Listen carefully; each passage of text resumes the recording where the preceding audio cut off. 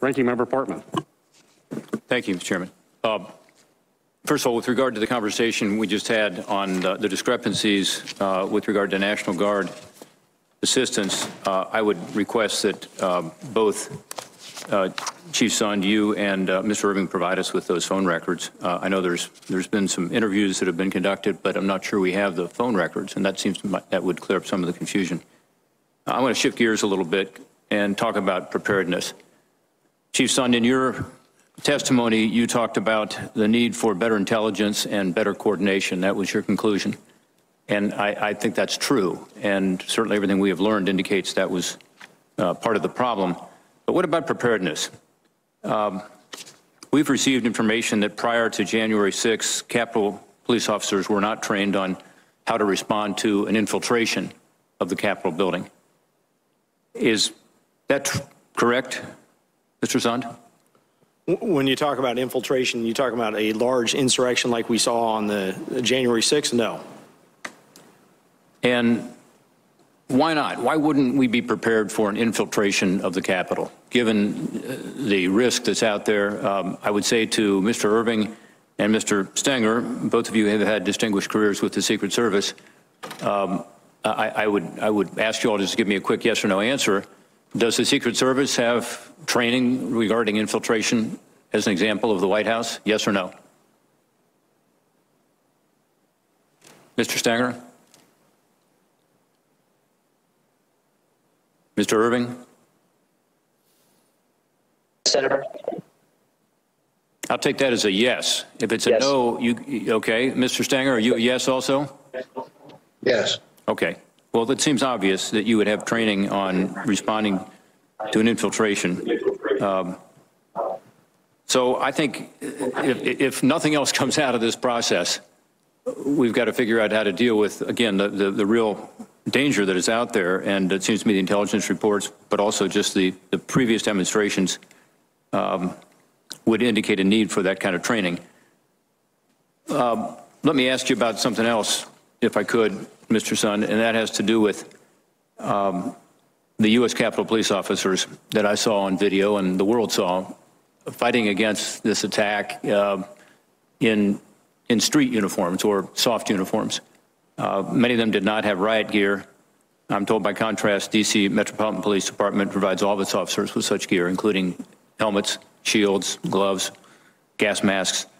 Having seen those incredibly disturbing videos and photographs of your brave officers attempting to hold the line to defend the Capitol without that kind of riot gear, are all Capitol police officers outfitted with riot gear? No, they're not, sir. They're not. And why are they not? So if you look at the way we outfit our officers, and it'll probably be very similar to, I think you'll find even with Metropolitan, I've been with Metropolitan for a number of years, they'll have a certain number of officers, CDU platoons as they call. It's not the entire force that's outfitted to the level 1 CDU with the big protective gear, the helmets, things like that. So we outfit a number of we have 7 CDU platoons that we can activate. 4 of those platoons, it's 40 people in a platoon, are activated to what we call the level 1, the full CDU gear and equipment. It requires extensive costs, extensive training to keep and maintain that level. For us, a number of our officers are posted in interior posts, screening posts, things like that, where that gear wouldn't do them any wouldn't provide them any support. So we have determined up till January 6th that number of CDU platoons had sufficed for all the demonstrations that we had been dealing with on Capitol. Yeah, Mr. Sund, I would just say, obviously those officers who you say had interior posts needed it that day. So it's not accurate to say that they didn't need it. But I know that you activated 7 of these civil disturbance unit platoons, and that only 4 of them had riot gear. I don't know why you would have a civil disturbance unit platoon that didn't have riot gear, but you've just testified that that's true, that only 4 of them had it. Is that correct? That is correct. And just one additional point, since I've been chief, I've actually pushed for every member in the department to have riot helmets I had ordered those back in September. We had been looking at delays because of COVID from the manufacturer getting them delivered, and they actually just started being delivered January 4th and distributed to our officers just days before this, with limited numbers being given to the officers prior to this event. Yeah, too late for many of those officers. Chief Conti, the comment was made that Metropolitan Police does not all have riot gear. Is that true? I thought that the Metropolitan Police Department officers did have access to riot gear. Could you comment on that?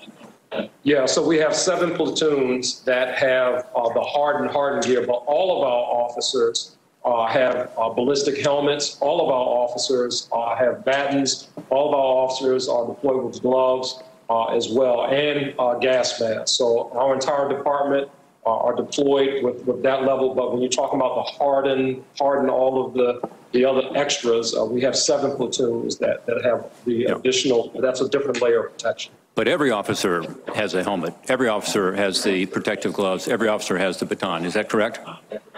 And gas mask. That is correct. And gas mask. Yeah. It appeared to the Metropolitan Police Department, I'm told, that the Capitol Hill police officers did not have the training in civil disturbance tactics that they had. That's what I was told by some of the interviews that we've had. Chief Conti, is that correct? Yes, I've heard the same thing with respect to the training of the U.S. Capitol Police officers. Are all of your Metropolitan Police officers trained in civil disturbance tactics?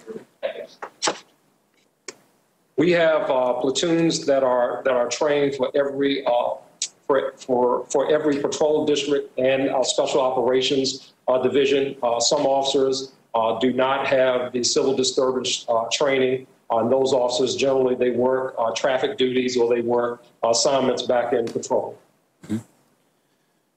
Mm-hmm. Chief Sund, if I could add to one other yes. thing, all of our officers who leave the training academy, they get the basic civil disturbance unit training. So all of our officers do get the basic training, but we might have some members, for example, who've been on for 30 years and they haven't been CDU trained, and they may work, back at a patrol district, but all of our members coming out the academy, they receive the civil disturbance unit training. Mr. Sund, is that true with Capitol Hill police officers also? Are they all trained in civil disturbance tactics as they go through their training? That was a process being implemented. I could check and let you know if that's been fully implemented for new recruits coming out of the academy. That was one of the initiatives I was working on. So we were working on that, but as far as you know, this training was not being provided even for new officers, much less for those on the I believe the new officers coming out were, but I just need to confirm that. Yeah, I think the bottom line here is that, unfortunately, our officers were not given the proper training with regard to infiltration of the building or the complex, with regard to dealing with civil disturbance, and they didn't have the equipment necessary to push back and, most importantly, to protect themselves. So my hope is that, again, one of the ways that this joint hearing and this committee report can be helpful is to bring the Capitol Police Department up to speed. And look, I appreciate the sacrifice and the bravery of that day, but I think we also owe it to those officers to provide them the training and the equipment they need to protect themselves and to protect the Capitol. Thank you, Mr. Chairman.